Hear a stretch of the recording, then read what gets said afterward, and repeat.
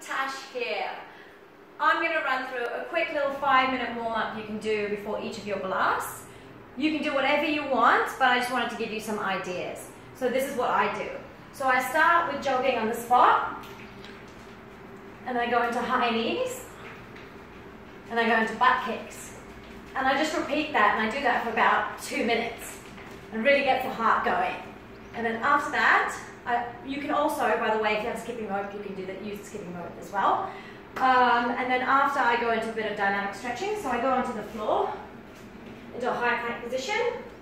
I bring one foot towards one hand, and with the same hand, I reach towards the ceiling.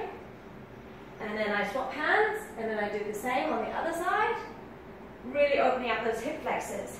And then I change legs, and then I do the same on this side.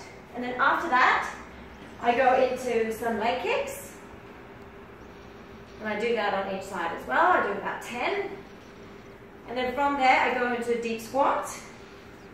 So this is really good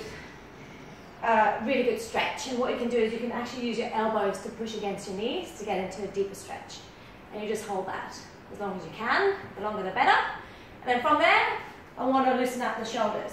So I do arm swings, and then I do the other one, and then I do them together, and then I do them forward. And that's it. So I do that for about 5 minutes, and then I go into my blast session.